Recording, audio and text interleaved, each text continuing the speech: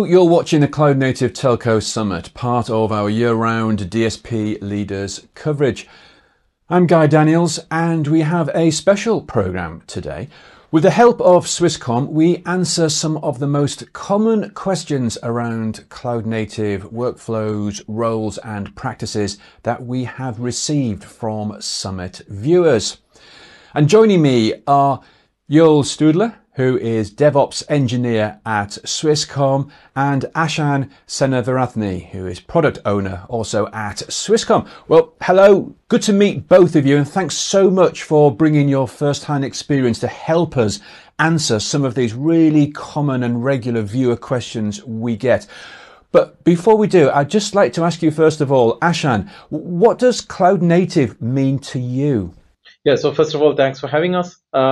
So cloud native is much more than having workloads deployed on hyperscales, for an example, because you hear this term quite a lot often in the industry.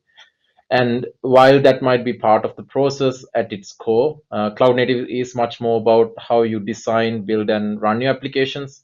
It's more about leveraging microservices, containers automation, and continuous delivery to make your systems more scalable, resilient, and agile.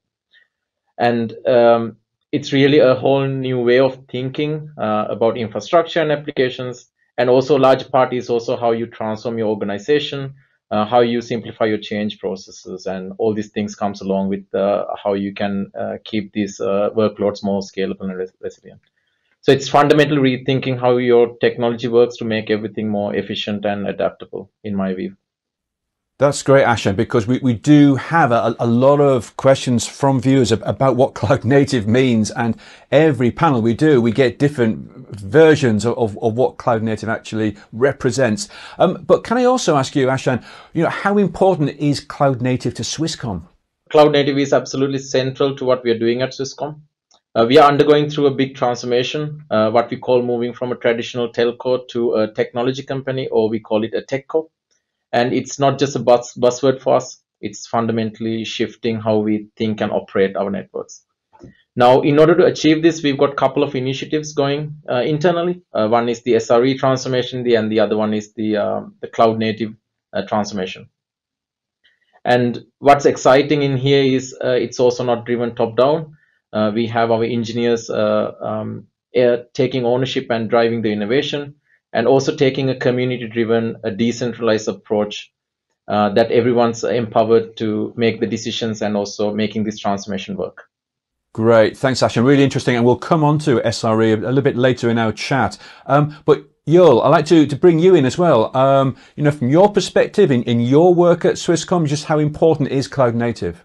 I think it's really important because cloud native is a development that has been going on for a few years now in the community, and that's maybe also something I feel like the definition of cloud native. I tend to see it the way CNCF, Cloud Native Computing Foundation, actually defines it, and it's really organized about this around this community-driven approach to actually write software together, enhance it together, test it together, and find the best possible solutions for the industry. And because Swisscom is embracing cloud native for years now, I think it's crucial for our success. Swisscom is not only a telco, it's also an IT provider, like doing professional services for external companies. So it has been around for a while, and now the telco part of Swisscom also needs to adapt, right? Great, thanks, Joel. And as you said there, you've been doing cloud native for a long time at Swisscom. We've been following your activities for a number of years. But I'd like to move on now to some of our viewer questions. And I've got a first one here, and Joel, let me address this one to you first, if I may. And the question asks: we already have developers working on specific projects, but is it more productive to combine all our distributed resources and create a central team? Yul, what would you say to that? Yeah, I see where the question is coming from. I mean, I see some advantage in centralizing things, but in general, I think the industry is moving more towards a decentralization. We've seen it with the dev and ops teams in the past. That didn't really work out. There was a lot of tension. We've introduced DevOps. we're introducing more and more things into this DevOps way of working, right? But at some, you need to balance it in a way, right? And what I think is crucial to have in a company of a bigger size is to have like enabling teams that provide services to other teams, like just like a cloud service you consume from a hyperscaler, but to have these kind of enabling services and platform teams that help you getting the stuff done. Especially on Kubernetes, it's hard to distribute all this deep knowledge you need in order to operate and actually run Kubernetes properly. So there, I think that's really helpful to have like enabling teams that are centralized and that provide these services to the rest of the company. Great advice there, Joel. Thanks so much indeed for helping with that one. Another question we have here, and Ashan, let me put this one to you. And the question states, we are constantly changing our structure and roles from DevOps to platform engineers to site reliability engineers and so on. Nothing stays the same for long. Is it necessary to follow the latest cloud native role definitions, or are these roles actually more fluid and flexible? Yeah, I think that's a great question. As Joel mentioned earlier, even DevOps, like it has many terms now, like DevSecOps, DevBiz, DevOps, and FinOps, etc. I think in a cloud-native environment, role needs to be flexible. At Swisscom, we have found that sticking too rigidly to define these roles, like DevOps Platform Engineer or SRE, it can really hold us back. And what's more important for us is the skills and the mindset that individuals bring to the table in the end. And as we have transitioned from this telco to techco, we've learned that roles should evolve too. Obviously, and instead of following these latest trends in role definitions, we should focus on creating roles that suits our goals and also the projects. So I guess my the final the answer would be like flexibility and the adaptability is needed, and it should really be driven by the projects and the goals of this transformation. Great, thanks, Ashan. Yeah, we hear this as well. There's a real focus on specific roles, but really, what's the business outcome? What are we trying to achieve as well? Joel, let me come across to you for your thoughts on how rigidly we should stick to roles, or should we be more flexible? Yeah, so I feel like the most successful way of implementing that, I think it's important to have some flexibility, and what's most crucial to understand as a company and as a company as a whole, from the engineer to the managers, is to understand the importance of ownership, I guess. I think it's crucial to have a community internally in a company or even globally across multiple companies that take ownership for certain topics and really drive things forward without the exactly declared role that actually allows them to do so. So I think ownership, moving things forward, trying to make a change, trying to progress on certain topics, I think that's crucial for a company to succeed in general. Great. Well, thanks very much, both of you, for those answers.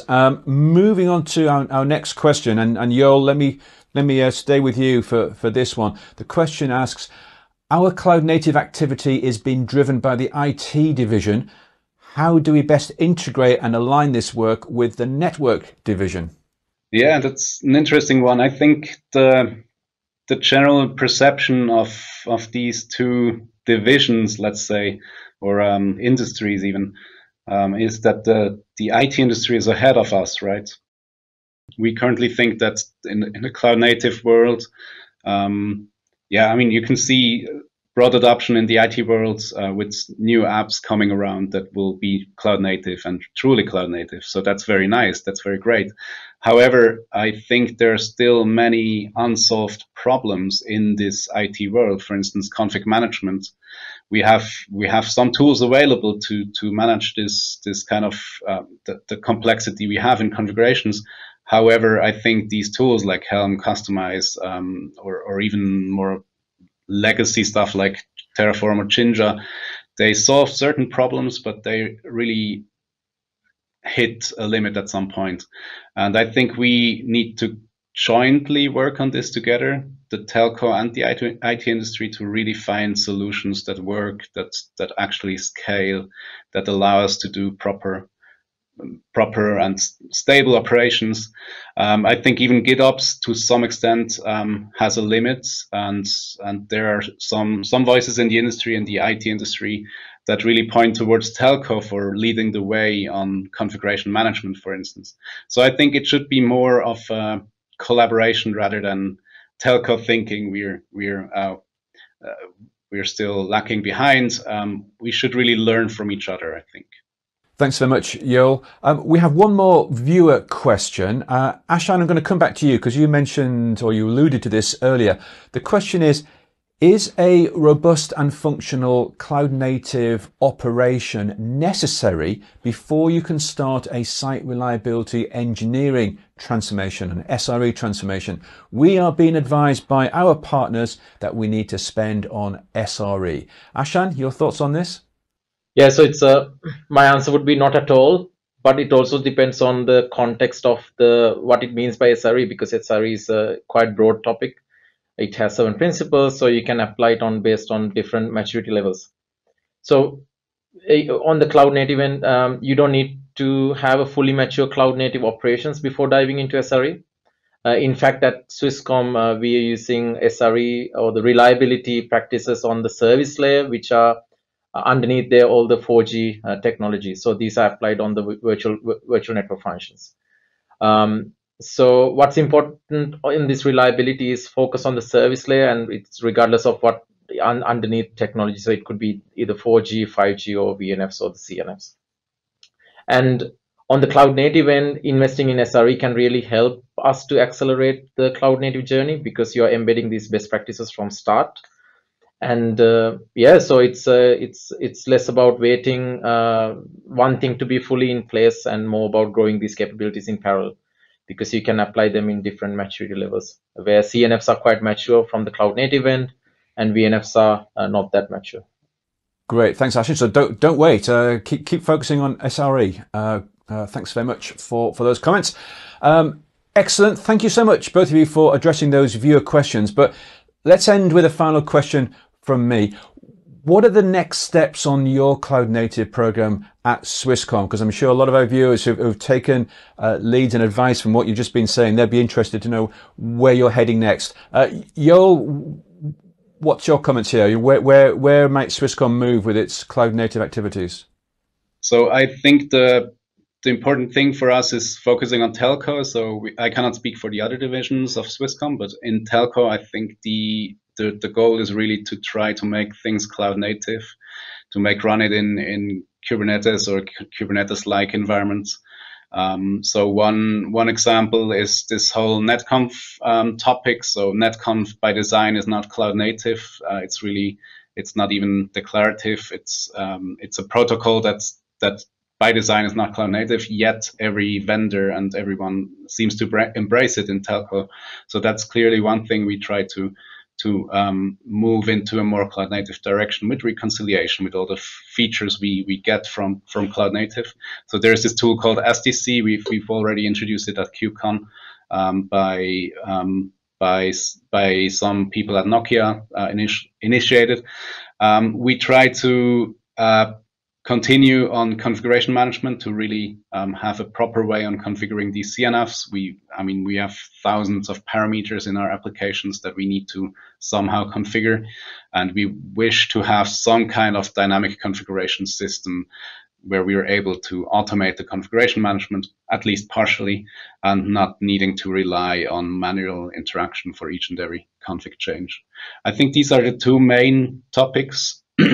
And then, of course, focusing on the community, building internal communities, external, the global community, trying to really collaborate with other telcos, and we're also trying to shift our focus more to open-sourcing things and collaborating, contributing to open source projects. Really interesting. Thanks very much, Joel. And Ashan, what can you add here? Where are you seeing Swisscom moving with its cloud native activities in telco? Yeah, so if I zoom out a little bit and add a bit more context to what you all mentioned. So the next big thing for us is to have our 5G dual mode core into production and scaling all the tooling and the capabilities that we've introduced to the dual mode core into areas like voice services and the OSS, BSS tooling. And we also ensure that whatever we do, we use SRE practices from start and also in line with the cloud native principles. And beyond this technology aspect, we are also challenging how we operate the network, aiming to simplify the change processes and also mainly focusing on the people transformation aspect as well. So it's not just a tech transformation. We are going through a big cultural shift here internally. Maybe one last thing is we are also organizing a cloud native forum. So this is happening end of the year. With other European operators mainly targeting. So keep an eye for it. We will share more information closer to the date on that. Great, thanks, Ashan. Well, we certainly will keep an eye out for that. You mentioning the people transformation, the cultural shift as well, that's very important as part of the cloud native telco transformation. We must leave it there for now, though. Ashan and Joel, good talking with you, and thanks very much for helping to answer some of our most frequently asked viewer questions. And don't forget, if you are watching this during our Cloud Native Telco Summit, then please keep sending in your questions because we have a live Q&A show later today. Goodbye for now.